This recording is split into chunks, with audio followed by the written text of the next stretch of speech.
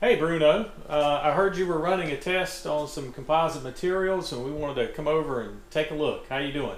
I'm doing pretty good, thanks Daryl. Actually today we're going to run a Poisson's ratio using D3039 ASTM standard. For this test, we have selected a Vichy micro measurement strain gauge. It's a C2A 125 LT350. The good news for us, we already have pre-wired cables on it, and it's going to save us some time as far as running the test. So the C2A series gauges, they have wires pre-attached, so all you have to do is glue the gauge on the composite? Correct. We don't have to do any soldering. The only thing we have to do in this case, here internally we like to use connectors. It makes it simpler to attach the actual cables while we run the test.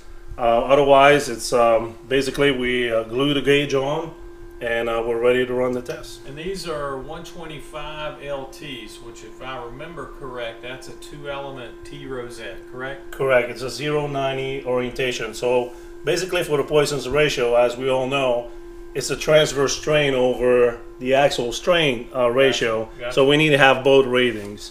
And out of curiosity, what'd you glue it on with? Basically in this case, for most composite materials, we like to use AE10 internally.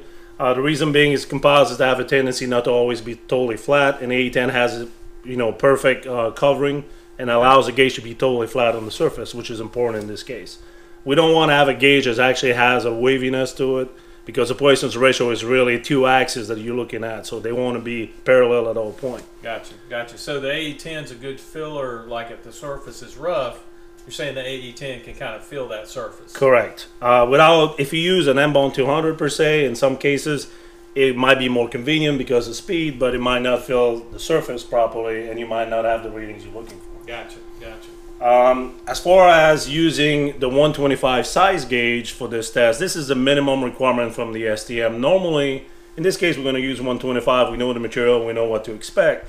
There's cases where it would be very appropriate to use a 250 size gauge, gotcha, which actually will cover a bigger area. And in this case, we use a really tight knit fabric. A G10 is a really knit fabric that's really small. When you have a bigger fabric, you want to have a little bit bigger surface, so you actually have a more representative area of that sample.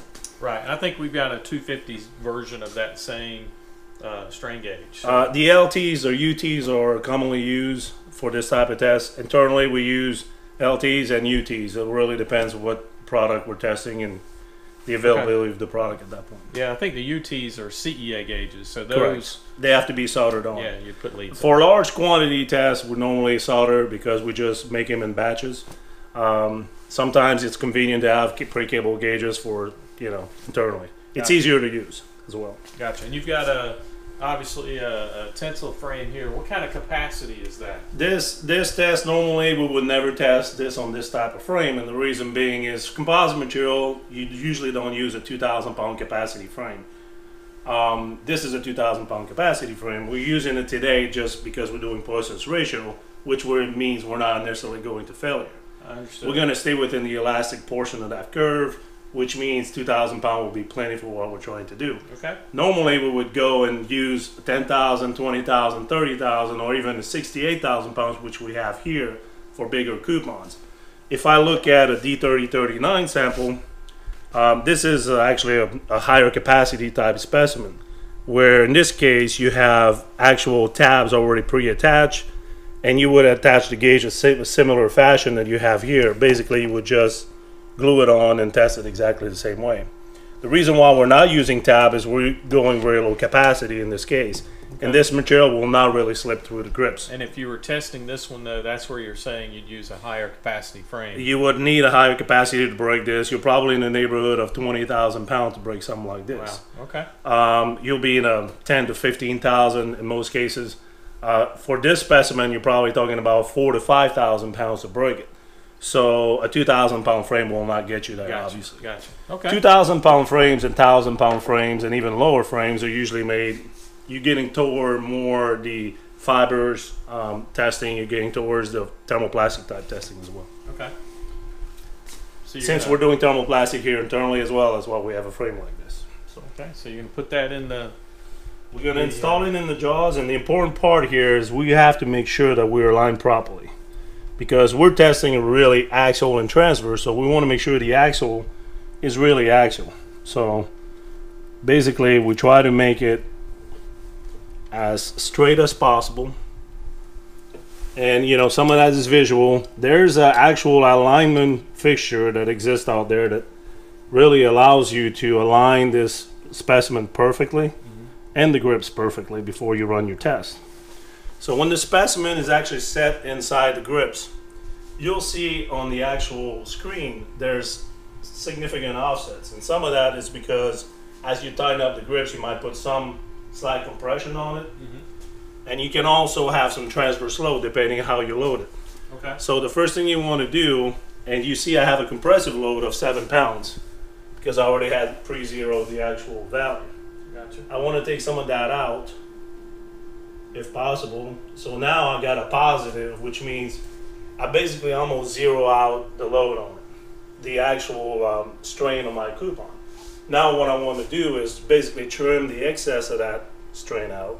Okay, and you're using, so you've got the wires run into these 2310A signal conditioning amplifiers. These are used to take that signal from the strain gauge and condition it and provide a higher level output, correct? Correct. Basically what we're doing is we're exciting the gauge, and then we're taking the signal out, amplifying it to a 0-10 volt output, which we send to the conditioner signal of the instron and tell them, hey, now you're going to be looking at a 0-10 volt signal, which is going to be basically transferred to strain at that point. Gotcha, gotcha. So now, like I said, we're going to trim. We already trim, for the most part, strain number 2 here is the transverse strain. Strain 1 on the screen is basically axial. Okay. The goal is try to get as close as possible to 0. If you look right now, we've got minus 0.31. And this is roughly 1, and that's 1 microstrain, right? So correct. That's 1 part in a million and change, which is a very, very small amount. So when you're down at fractions of a microstrain, you're basically cutting hairs in very small fashion here. Basically, if you look at this, the best way to describe this, and as you know, when you look at microstrain, what is it? It's a 1 inch over a roughly 16-mile long journey. So when we're looking at half of that, you're looking at something very, very small. Right. So having close to 0 or even 1 microstrain will not hurt the situation. Understood. Very small quantity. Okay, so now we're going to balance the load because basically we're going to start the test. And here we go. So now the frame is basically displacing at 0.05 inches per minute. And what that does is basically now we're recording both load, displacement, if you see the extension, and the strain in both directions. You can see that we're at 250 pounds, 260, 270. Strain levels are 1200, minus 200. So right now you see a factor of 1 to 6 or so. Yeah. Which will give you roughly 14 or 0.12, which is basically what this material will do. I got you. So that gives you could actually calculate right now as the test is running to see basically where you think you're going to be at.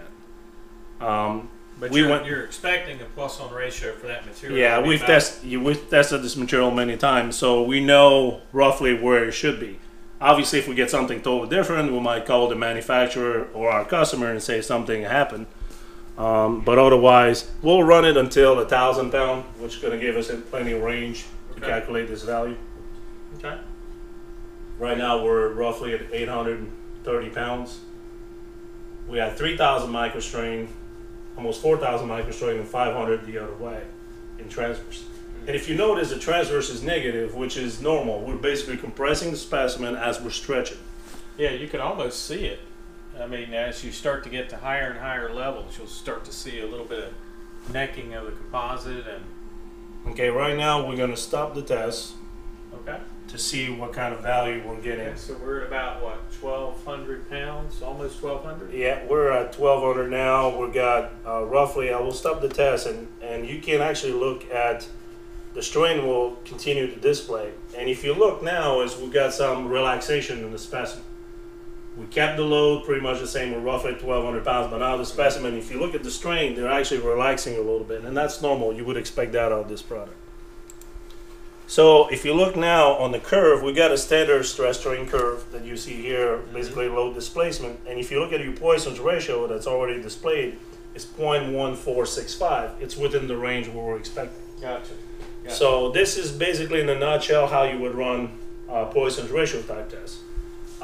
When you're using this type of setup, the good news is you have repetitive coupons to test.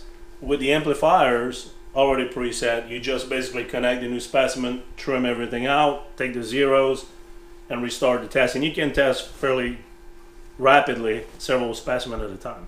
Gotcha. So all you have to do is put another gauge on a new coupon, take the wires, crimp some new connectors on it, plug that in, maybe some fine tuning on the amplifiers, and Correct. then you're off and running again. Basically, each gauge will have a slight different offset from one to the other. You have to take that offset off, basically by just resetting the actual amplifier offsets. And then from that point on, the actual calibration curve being the same gauge or the same, and you just keep on running the same test. Fantastic. That's great. So we appreciate you taking the time to show it to us, Bruno. Thank you. You have a great day. Thanks.